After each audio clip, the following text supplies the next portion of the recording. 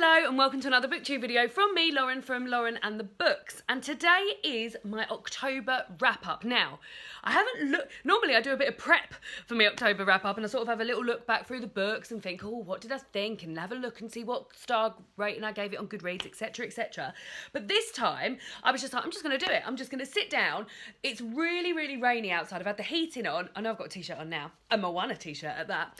But it's really rainy outside. The lighting's not great. I've got on me a little November. What do you think about my November corner, by the way? Is everyone enjoying it? I feel like I might change this monthly to different, because I had like a Halloween corner for October, and then these were £1 in Poundland, and then they're just like little fake tea lights in there. Aren't they cute? Aren't they adorable? So yeah, I thought I'd go for a sort of wintry theme before Christmas hits and things really happen. But yeah, I can't even remember what I was saying. So yeah, so it's a bit casual wrap up. Let's see how we go. I'm going to mention, so I read 9 books in October, which is pretty good going. I'm going to mention the 2 books that I don't have here with me. The first one was an audiobook I listened to. I listened to Harry Potter and the Deathly Hallows on audio, on Audible. I now have the complete series of Harry Potter on Audible and I adore them. If you have read Harry Potter before, I urge you to also listen to the audiobook because it's a completely different experience. Stephen Fry narrates and it is amazing. I pick out things that I'd completely forgotten about. I remember things. I can picture things in my mind's eye which aren't related with the film, which when I'm rereading them, I often think about relating them to the film, which is also an experience I get when reading the illustrated editions. When I read those, I'm sort of like, oh yeah, I can imagine that without thinking about the film. But when I just read the paperbacks, I always think about the film. So it's really, really good. My dad actually said, my dad's listening to them as well. Oh, Minnie's being so cute. She's just got herself a toy out of her box and is playing with it on the floor. My dad said the same. He says he really is able to use his imagination much more when listening to it. But I adored it. 5 stars, obviously. And looking forward to re-listening to them for the rest of my life. And the next book that I've got is actually peaking high, my best book of the month. I got it out from the library. I am in the process of buying myself a copy of it because I just adore it so much.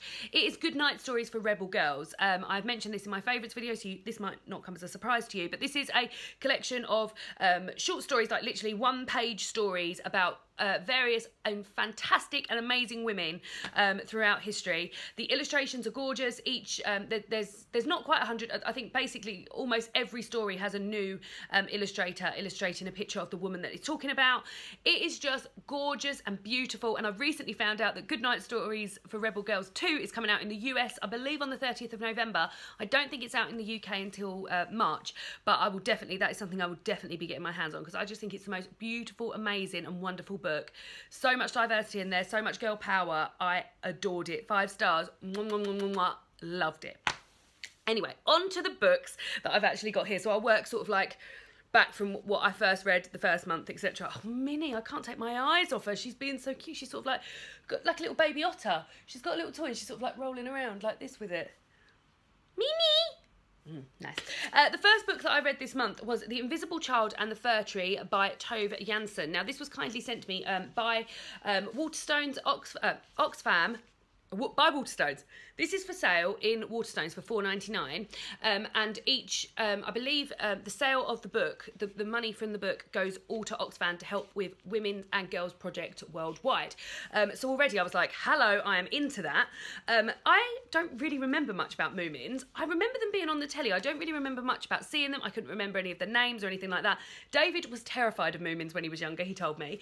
But this was really cute and really fun, and it's illustrated throughout. It's just 2 really short stories. One is a bit Christmassy, so I enjoyed that. And I just think it's a really nice idea, and I think it's a beautiful book. I love the front cover and just all the illustrations, and I feel like this is a great sort of stocking filler idea or something if for a Secret Santa to be able to provide somebody with a physical thing where also all the proceeds are going to helping women worldwide. So really enjoyed that. I think it's a beautiful, wonderful book and a wonderful, wonderful message behind it. The next book I read was This Must Be the Place by Maggie O'Farrell. I read this for my book club at work. I really enjoyed this. So this follows Daniel Sullivan, who is a man in his, I would probably age him sort of like late 40s, and he's had quite a life up until now, lived in various places with various people. What I really enjoyed about this, now I really like a multiple perspective book. And what I really enjoyed about this was that you heard from multiple perspectives at different times during Daniel's life. So when they knew him at different times, it might be hearing from his daughter, who knows it. He didn't hear from his daughter. Hearing from his son, who is talking about him when he was a young boy, or hearing from a friend who was friends with him at college, hearing from himself now, hearing from his current wife when she first met him. And I really enjoyed that sort of like piecing together of who knew what about Daniel at what stages in his life. I really enjoyed that. It's also set quite a lot in Ireland. I really enjoy books set in Ireland. And I just love this. I thought it was a really good romp, a really good read. It's a big old book. It is, like, don't get me wrong, it's a big old book. But there was bits in it where I was really into it, and I just found it really enjoyable. I thought the characters were really well fleshed out. There was times where I really liked characters. There was a few characters I didn't really like. And yeah, I was really impressed with this, and sort of come away from it thinking, I'm really glad I read that. So I will definitely read more of Maggie O'Farrell stuff. I have previously read, I've got my list there for things to take when I go to Centre Parks. I've previously read Instructions for a Heatwave, which I don't really remember much about it, but I want to read more of her stuff, and I particularly want to read her autobiography that she's just written. I believe it's called I Am, and it's about her brushes with death. So think her writing's amazing. Really loved the sort of like narrative of this. Enjoyed, would recommend. The next book I read, now the next two books are both books that I read as part of the Gothic Read Along, which was hosted by Jenny King on Goodreads, which I really enjoyed. So the first book I read was Wuthering Heights. Now I've read Wuthering Heights pretty much every year for about 5 or 6 years. Every time I've read it, I've really enjoyed it. This year, however, no, last year, so I've always given it 5 stars. Last year I gave it 4 stars. This year I've given it 3 stars. And I actually feel like I probably won't reread it again for quite a while. It was always something I used to enjoy rereading when the weather got colder, and particularly in October, it was a great time to read it.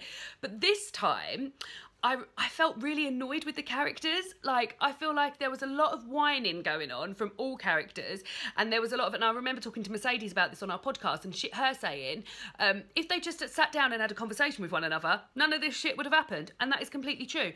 It almost feels a bit like YA, like in a sort of like, oh God, will I, won't I, blah, blah, blah way. And yeah, I mean, by all means, like, it's an enjoyable classic, it's very gothic, it's very good for the season, and also I really like get it in that I read it and understand the storyline and things like that, which doesn't always happen with classics for me, but this time round I was just a bit like, come on guys, pull yourself together. Like, they are all fucking awful in this book, all the characters are awful. But yeah, I enjoyed rereading it, and it's a perfect book to reread in like windy climes, but yeah, I probably won't reread this for a while now. Take from that what you will. The next book I read was also a book for the Gothic Read Along, and that was The Loney by Andrew Michael Hurley. Now, this was a complete like pleasure to me. I really enjoyed reading this. So I bought this for my sister's boyfriend, who is now her husband, a few years ago for Christmas, and I borrowed this copy off of him. I must return it to him. And when I said to him, oh, how did you get on with it? He said bleak. Now, it was bleak, but I really enjoyed it. So it tells the story of two brothers who go on a sort of religious pilgrimage with their parents and the parents' church in order to get one of the brothers healed, who he's mute, and I would probably say he's suffering from some sort of suffering. I mean, he's got learning difficulties. It's never explicitly said what is the deal with him, but it's probably that he's got some sort of like severe learning difficulties. He doesn't speak. He sort of interacts through signals and things like that, and yeah, and I can't tell you what happens any more than that because that's the whole point of the book, but yeah, I really enjoyed this. It is atmospheric and wonderful, and I was really on the edge of my seat. The characters, the mother in this is absolutely vile. She's horrible, and there's so much sort of like one-upmanship, trying to get one up on, trying to get in favour of the new priest, who is a younger priest than the priest they had before, and the priest they had before wasn't such a nice character, but the ladies in the church much preferred him because he was more sort of stoic in his ways of bringing religion into their lives. And there's just so many themes in here and so much going on. I really enjoyed it. It was perfect, again, like Wuthering Heights was, to read in the season. But yeah, I really liked it, and I just want to share with you the first line of the book because it sets the sort of autumnal and gothic theme perfectly. It says, "It had certainly been a wild end to the autumn. On the heath, a gale stripped the glorious blaze of colours from Kenwood to Parliament Hill in a matter of hours, leaving several old oaks and beeches dead. Mists and silence followed, and then, after a few days, there were only the smell of rotting and bonfires. So yeah, it's really written beautifully. I really enjoyed it. I gave it 4 stars, and I'm really looking forward to reading Andrew Michael Hurley's new book, which has only recently come out, but I can't think what it's called. But I'm looking forward to reading it. So yeah, well done. The next book I read was part of the autumn read-along, and that was Fen by Daisy Johnson. So this is a collection of short stories by Daisy Johnson about the Fenlands, where she lived and grew up. Light's just gone off. There were some of these that I really, really enjoyed. Ooh, gotta get my bookmark out. There were some of these that I really did enjoy. There were some of these where I was a bit like, meh. Now there's the sort of, I felt like the first 3 or 4 stories were my favourite stories from the collection, and then from then on it all went a bit sort of flat for me. So I feel like I ended up giving this 2 stars, which probably might be a bit harsh, as I did enjoy some of the first stories, but it could have been shorter for me, I feel like, and I really enjoyed the style of writing, but yeah, it just sort of tailed off for me. I also hit 7,000 subscribers whilst I was doing that, and I've done a little folded my page over and just written the date that I hit 7,000 subscribers. So yeah, gave it 2 stars. I believe she's got a novel coming out, which I would be interested in reading, but for me, the story sort of tailed off towards the end. The next book also wasn't a very good one. I gave it 1 star. It was The Couple Next Door by Shari Lapina. Now, I read this as part of my online book club. It was a thriller. The guys in my online book club are very fond of thrillers, but I am starting to become not so fond of thrillers. I was saying, like, as part of the discussion with Online Book Club, the past few years I've read one sort of standout thriller that I've loved. So last year was it Girl on the Train? So basically, Gone Girl, Girl on the Train, Before I Go to Sleep, and what was the other one I was talking about? Oh, I Let You Go. So those sort of I've read those like 1 a year for the past 4 years, really enjoyed all of them, and I still haven't found that thriller this year, and I hoped this would be it. I mean, it's got something here, the most talked about thriller of the year. Now, for me, this was not the most talked about thriller of the year. Something that happened, and do avert your ears if you're going to read this or are in the process of reading it. So within, literally, so it tells the story of a couple who go to a party next door and leave their child at home because the person whose party they're going to, they don't like kids, and they just say, oh, I'm just going to leave it at home, and they'll go home every night, they'll go home every half hour to check on the baby, blah, blah, blah, blah, blah. So, so they get home after the end of the night and the baby's missing, and then an investigation into this missing child goes ahead. So something that happens is that the police officer sort of turns up and says, I bet this is what happened, blah, blah, blah, blah, blah, blah, blah, blah, blah, blah. And that is exactly what happened. And they literally tell you within the first sort of 20 pages that's what the police officer thinks happened. And then the whole way through I was thinking, well, this can't be what happened because the police officer's already said that's what's happened. And it was. So it felt like it had really spoiled it for me. I felt like the characters were really weak. It was just a bit, it was really rushed at the end. It just wasn't for me. And yeah, I gave it 1 star. The only reason I finished it is because it was for my online book club. I mean, it was easy, but yeah, it's not for me. So really am looking for, I mean, I'm not even going to get a chance to read it now because I'm reading non-fiction in November and then Christmas books in December. So this year's sort of gone by without having this amazing sort of thriller, which is a shame because when I do read those amazing thrillers, I do really enjoy them. But yeah, haven't felt like that this year. Gave this 1 star. So the last book I'm going to talk about is The Book of Dust by Philip Pullman. Now, I don't feel like I've seen anyone review this yet, so I wonder what people's thoughts are on it. I really enjoyed this. I gave it 4 stars, and I gave the rest of the His Dark Materials books 5 stars. I feel like the 4-star rating is a 4.5 star, and it probably could and probably will go up to a 5-star on a reread, which I definitely will be doing of this. However, I was talking to Jen about this when we were on the booktube meetup, and I was almost like, when I'm reading it, I'm like, I can't believe it's here! I can't believe it's here! So I feel like I didn't take in as much because of my enjoyment and excitement levels of it actually being here. I've almost hampered my reading a bit. So I feel like maybe I will eventually get to that 5-star read, but my reading experience of this was like, bloody hell, I can't believe it. So yeah, I really enjoyed this.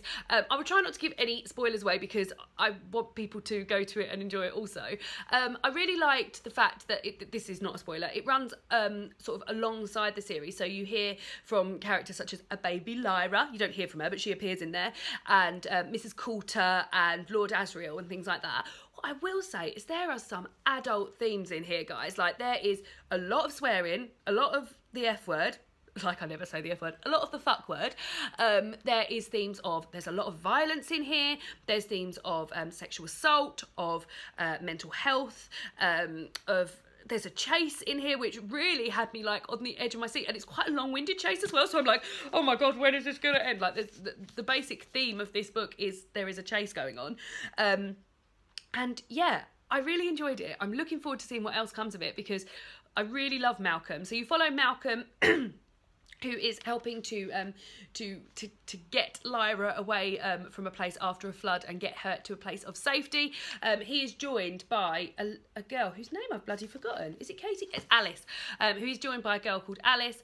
There's demons in here. There's witches. It's got everything you want that's in the Dark Materials, but yeah, pretty adult. And since reading parts of it, I still feel surprised when I see it. It's sort of like in the children's section, I'm like, oh god, like that is pretty adult, but very enjoyable. Very much looking forward to rereading it. I feel like maybe next year I might read this first and then read the next three, because I reread the Dark Materials on the lead up to this, and really this goes before. So yeah, so I gave this 4 to 4.5 stars, and I'm looking forward to rereading it. So would really be interested in people's thoughts on this, if you thought it was really adult as well, or if I'm just a bit of a wimp. But yeah, so those are the books that I read in the month of October. What did you guys read in the month of October? Very much interested to hear. I am currently in the thick of non-fiction November, so I finished 1 non-fiction book already. I've got 3 more on the go and an audiobook, 4 non-fiction books on the go. Go me. I'm really enjoying it so far. Really enjoying it, and looking forward to hearing what everybody else is reading. So yeah, let me know what you read in October. Let me know if you've read any of these books, and I will speak to you all again on Wednesday when I see you for another BookTube video.